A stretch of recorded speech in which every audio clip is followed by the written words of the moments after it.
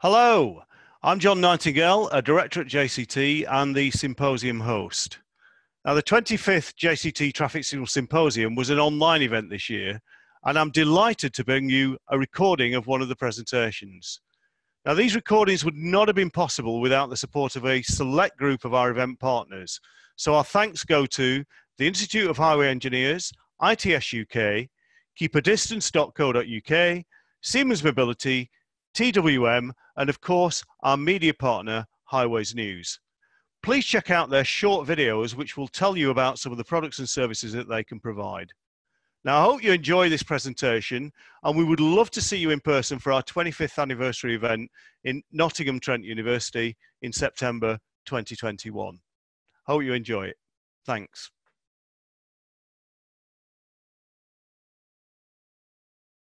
Good morning, everybody. So I'm here to talk about the real-time optimizer and what the latest is from the streets of London. My name is Irfan Shaffi. I work at TfL, and speaking after me will be Felix Rudolph from Siemens Mobility ITS. So the real-time optimizer, what's happening on the streets of London, is strongly linked to TfL's Surface Intelligent Transport Systems program. This is a technology-based delivery of products set to change the way we operate the streets of London. Just like across in cities elsewhere in the world, there is an increasing focus on sustainable modes of travel. This is driven by a few things, but the notable ones being worsening air quality and population increase, which is a really significant driver for us in London. So our focus through the SIPS program is absolutely to move people, not vehicles. That's a departure from how we used to operate. We're looking to respond more quickly to incidents on the road network by taking advantage of new data and technology, and also improving the way information is given out to customers moving on our network. As I said before, we're promoting the use of sustainable modes, and while doing so, obtain a real-time awareness of those transport modes in terms of performance and capacity. Finally, the program will allow us to predict the potential impact of incidents on that road network, thereby reducing capacity. So the SITS program comprised of 4 technological deliverables. RTO, the real-time optimizer, is the traffic management system that will replace TfL's UTC legacy system. The Common Operational View and Incident Management System, apologies, it's not something that rolls off the tongue. It integrates all of our traffic management tools into one system, which will decrease incident response time. Fueling those 2 engines, if you like, that I've just mentioned, we have data analytics as a project which does what it says. It needs to, those tools that I've mentioned need data, need information of varying types. Finally is the predictive capability, which will be a system that reacts to an incident when it occurs and is able to predict the impact of that incident upon the road network and suggest and implement the most appropriate mitigation measures for that incident. The Common Operational View that I mentioned a moment ago integrates multiple disparate sources of information. And that information is often of varying levels of varying levels of technology. The Common Operational View brings everything together on one screen, so we get a real-time picture of the road network, and that's fed, as I said, by the data and analytics piece within the program. The Common Operational View will make its first deliverable by the end of September. The main part of this presentation is about RTO and the future of what's happening on London streets. So RTO replaces, as I said, our legacy UTC system, which, as you can see here, It's fairly old and clunky and not very friendly to look at. We'll be introducing a new graphical user interface. It will be able to integrate with future data and technology, perhaps not the flying cars that you may see on the slide, not just yet, but maybe in the future. And this system is developed in partnership between Siemens and TfL. So what is the RTO Living Laboratory? In the next few weeks, we'll deploy the first version of RTO to a small selection of traffic signals within London. The RTO in that area will replace TfL's existing system. Up to 10 sites will be running in the TfL UTC system, from the TfL UTC system into RTO. Of those 10, 2 sites from Scoot, which is our current optimizer, will be controlled and optimized using the Fusion algorithm. These sites will be closely monitored by the project team and our operational teams, and new capabilities will continuously be added to Fusion to ensure that it outperforms the legacy Scoot system. As part of this first release, access to the RTO and training will be limited to necessary staff and within each operational control area, including staff in our 24/7 control center. Obviously, faults and alarms will continue to be sent from RTO to our asset management systems to ensure that everything is working on street as it should be. I'll now hand over to Felix, my colleague from Siemens, who can talk to you more about exactly what Fusion is and a bit about how it works. Well, thank you, Irfan. I'll now take over. Before I start my presentation, let me thank you for having us here at the JCT Symposium. I think it's a really great opportunity for us to share some news, some facts regarding the RTO project. Irfan has already revealed a lot of exciting news, especially the go-live date of the RTO system. But I hope I still can get some of your attention, as I would like to give you a deeper insight into the new adaptive traffic light control system, which is being developed within the RTO project. And I will explain this from a Siemens Mobility point of view. First of all, let me share that we now have agreed on a final product name for the new adaptive traffic light control system. And we are also proud to announce it for the first time here at the JCT Symposium. As you can tell from the slide, we named it Fusion, or rather Sea Traffic Fusion. And I think personally it's a suitable name as it indicates some of the product characteristics. And well, if you listen carefully to the presentation, you might find out what these features and the product characteristics are. Alrighty. So endorsed by TfL and the RTO project, we at Siemens Mobility took the opportunity to develop a new adaptive control platform that is at the heart of the RTO system. But I do want to emphasize that Fusion is meant to be a global applicable solution. So as you may know, we at Siemens, we have multiple adaptive control systems out there in the world, and we also have different UTC systems across the globe. So we are in an excellent position to replace all those legacy systems and to market Fusion as a complementary platform worldwide. And besides of the global exploitation, the overarching goal of the system is, of course, to optimize the traffic flow by adapting traffic lights. And so we are able to reduce congestion, delays, and the number of stops. And we do this on a network level because Fusion is going to be a centralized system which runs in the cloud or also on-prem. It could also run on-premise. And in addition to that, Fusion also offers some additional valuable features and brings further benefits to the user, which I would like to share with you now. So Fusion is working alongside with a parent RTO or other UTC systems.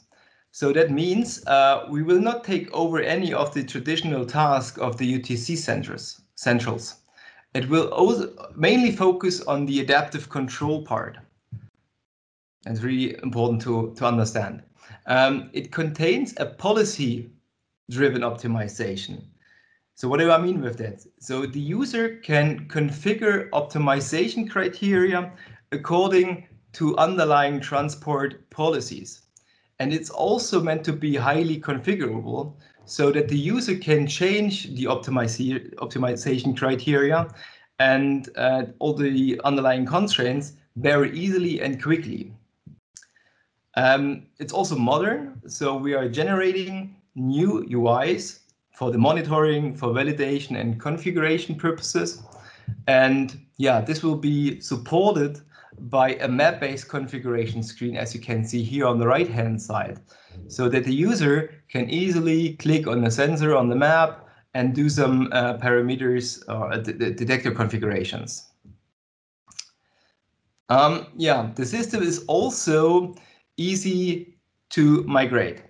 So if customers already have sites operating with Scoot or with Motion, which is the equivalent here in Germany, then you can import a lot of the configurations from the new Fusion system.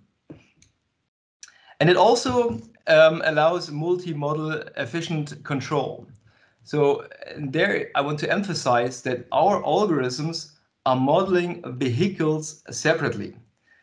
So it's not in an aggregated form anymore. So you basically can track every single object in the network, and this allows us to perform an optimization rather than an overruling prioritization. And I will come to the details later.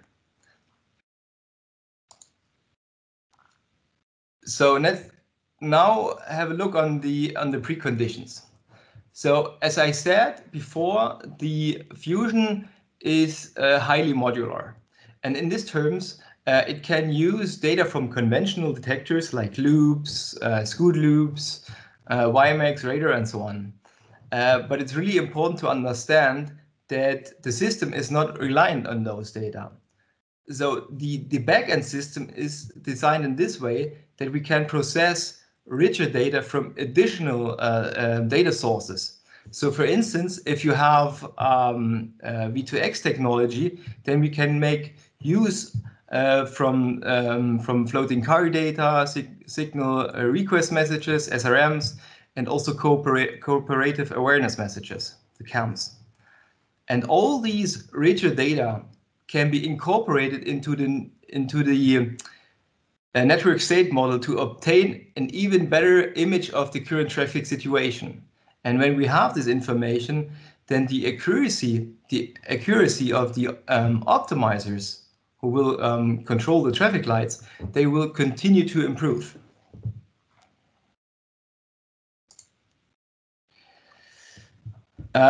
Yeah, and as I have promised, or as I have said before, I will now come back to the multimodal optimization technique. So I have prepared a little animation just to demonstrate how it basically works. And I hope you will understand it a little bit better when I show you this animation. Well, the system has those, so it's a kind of a slider function, as you can see here. I hope you can see my cursor.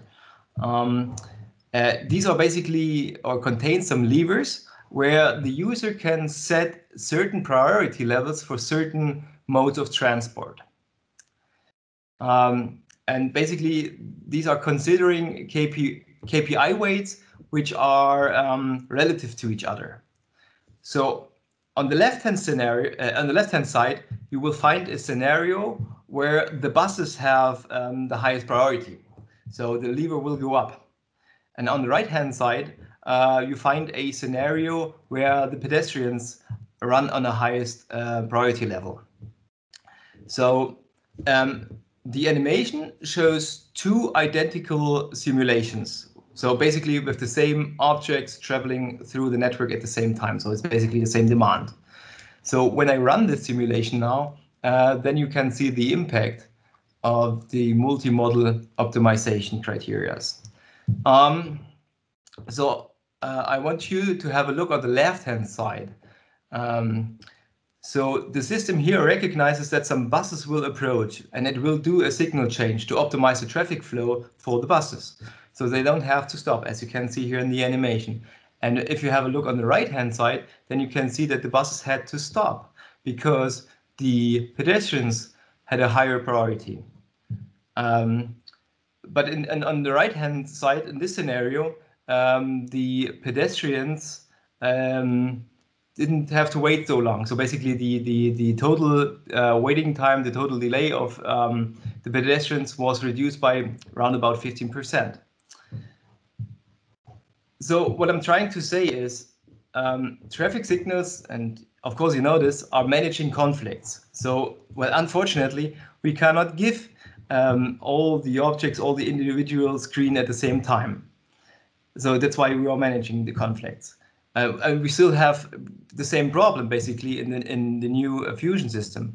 But the new Fusion system allows the user to adaptively change those optimization criteria. And this can be done very quickly. So it's possible to respond immediately to incidents or other influences. And this is quite new compared to the legacy systems we have out there in the field. So with the last slide, I just wanted to give you a quick summary and an outlook. The system is still under control. It is being jointly developed with Transport for London. We already had some research support by the University of Southampton. And we're having a collaborative work amongst Siemens UK and Siemens Germany. And we also have a fantastic team consisting out of traffic engineers, software developers, and also artificial intelligence experts.